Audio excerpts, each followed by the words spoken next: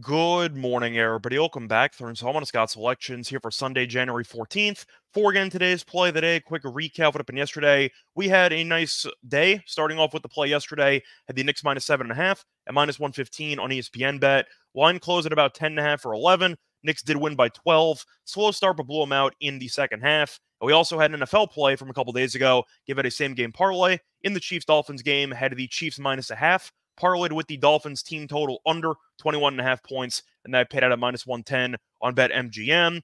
Pretty predictable outcome. The Dolphins and Tua no-showed a cold game outdoors. Not a shock. It is what it is. Chiefs dominated, picked up a nice winner. So overall, nice day. Look for another winning day here on Sunday. And for today's play of the day, going back to the NFL, but really did not like much on the Sunday card. So we're going to look ahead to the NFL card on Monday. Going to look at the Monday night game between the Eagles and the Buccaneers, taking place on Monday at around 8 p.m. Eastern time. And for this game, I'm going to go with the under 43.5 points at minus 110 on PointsBet.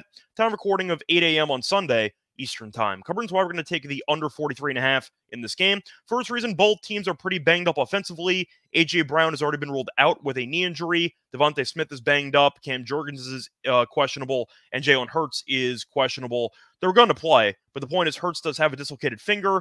Smith has been banged up for the last couple weeks, and the point is I do think Philly's offense will struggle without Brown and having a somewhat injured quarterback. Meanwhile, Tampa also has an injured quarterback because Baker Mayfield has been battling some rib issues for the last couple weeks. He's played through it, but he has not exactly looked that sharp, and it does seem like the injury is definitely affecting him. So with two injured quarterbacks in this game, this number does feel a bit high. And to go through the actual numbers offensively in Week 18, both teams were really bad. Tampa had a must-win game to win the division, and they played the worst team in the league in the Carolina Panthers, and they didn't score a touchdown.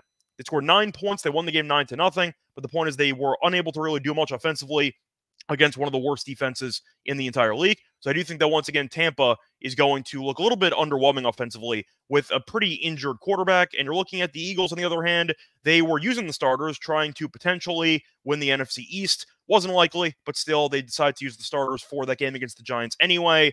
And they were atrocious. They scored 0 points in the first half, and then Jalen Hurts got pulled. So Philly's offense scored no points against the Giants, and the Buccaneers once again scored 9 points in the entire game against the Panthers. Both offenses non-great form. Now you have the injuries to the equation, and 43.5 does feel very large, especially based on the weather, because you're looking at what should be rain in Tampa Bay. So with a potentially underwhelming weather forecast and with both offenses being injured and being in bad form, 43.5 does feel pretty high. They faced off in the regular season, and that game landed 36. Philly dominated time possession. They ran the ball down Tampa's throat, and I do think that even if either of these teams score, you might see a decent amount of long drives that eat up a lot of clock. I don't see many huge play touchdowns, and I do think because of that, this line does feel a bit high. Give me a very ugly, low-scoring game, 17-13, something like that. But I do think at the end of the day, you're looking at 43.5 being too high, and I am going to go with the unders. Play that once again here for Sunday, January 14th, is going to be on the Eagles and Buccaneers under 43.5 points at minus 110 on PointsBet. Bye, everyone.